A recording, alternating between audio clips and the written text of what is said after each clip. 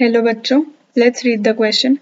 A circular coil of mean radius of 7 cm having 4000 turns is rotated at the rate of 1800 revolutions per meter in the Earth's magnetic field B is equals to 0.5 gauss.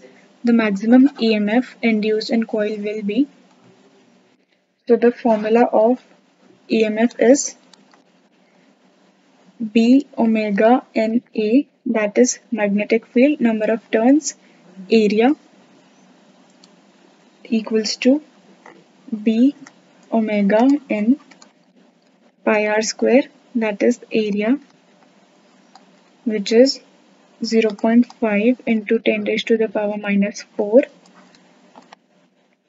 into 2 pi by 60, which is omega, into 1800 into 4000, that is total number of turns,